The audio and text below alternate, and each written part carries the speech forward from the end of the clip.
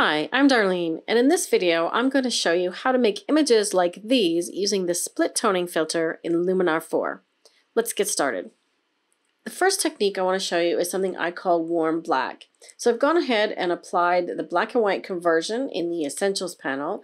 Now I'm going to hop over to the Pro panel and open up split toning.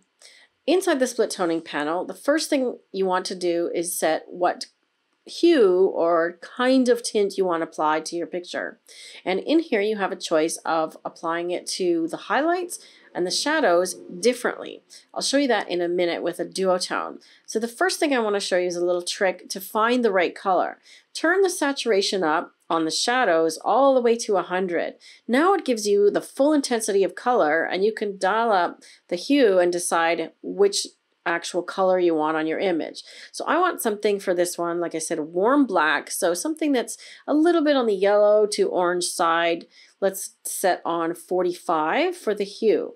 Then dial the saturation back somewhere in the middle. Okay, in this case, I'm going to set it to about 35 because I want a very subtle brown tone only to applying to the shadows. Okay, and I've done that to keep the highlights nice and clean, so I have more of a chocolate brown effect on the picture. Let's see what happens with the split toning off. Neutral blacks without the split toning, and with the split toning on, it's just a very nice, what I call again, warm black. So I've gone ahead and saved that as a look as well, so I can apply it on my other images later. The second technique I want to show you is just a simple variation of this one, and all I'm going to do is increase the saturation in the highlights this time as well. So I'm going to change the tint a little bit to something a bit more yellow, because back in the day of actual film, when we were talking about sepia tone, and that's what I'm going to make here is a sepia tone, it was a bit more on the yellow side. So let's make it a little more intense. And I'm using a hue of about 61. So I can go ahead and type that in where the 0 is here. Okay, go ahead and type in 61 for the hue under the highlights, and then increase the saturation to taste. So you can go as high as you want or as low as you want and decide how you like the look the best. And once you're done and happy with that, you can save that as a look as well. The next one I'm going to show you is what's called a duotone. And this is where you actually change the color on the highlights and the shadows differently to a different hue. So I'm going to start with one of the presets that I just made. I'm going to start with the black and white sepia. And you can see down in the bottom here under my user looks, I've got one called black and white sepia. And that's the one I just created. Okay, now I'm just going to alter it. So let me turn that off. And I'm going to change the shadows to be more of a blue tint. So let's dial that up into this range. You get to decide what color you like. And I'm going to give the highlights a bit more saturation. So this is kind of what you would call a blue tint. And this time you get to decide how much a blue or how much yellow applies. And you have this little balance slider at the bottom.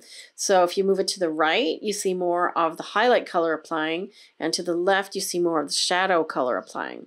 So I'm going to go with something in the middle, maybe a little more blue, something like that. Once you're happy with it, you can also save that as a look and maybe call it something like duotone.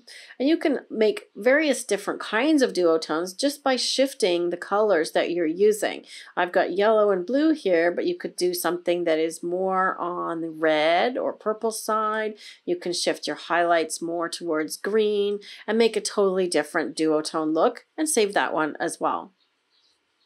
So now you can see I've saved 4 different looks. I've got black and white, warm black and white number 1, sepia number 1, and duotone number 1 and 2. And simply by clicking on these with a new image, I can see how that effect is going to look on this particular scene and decide which one I like. The last technique I'm going to show you is to apply these same kinds of looks to a color image. So the first thing I want to do is I want to make it a bit faded. So I'm going to bring the saturation down in the color panel to -50. And then I'm going to apply the split toning to the shadows once again. Choose my color. So it kind of gives you a nice faded but warm brown tone look. If you want to further enhance that look, I recommend playing around with the matte look filter, which is under the creative panel. By adding a matte look, you can make the picture look like it's really antique and old and bring the contrast down lower and something like that. You can even apply an additional tint in this filter or enhance the one that you're already using. So I love the matte look that goes along really nicely with the sepia tone to create an old world type of feeling. So I've saved a couple of Luminar looks with this type of effect. Let's see how it applies on another image.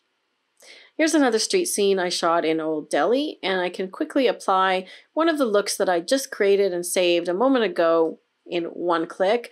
And of course, the amount slider, you can fade it in or out, and all of the effects that you've applied from that look will be applied, softened a little bit.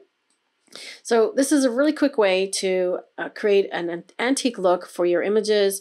Find some that are appropriate, that have an old world feel, and play around with the split toning and the matte look filters in Luminar 4.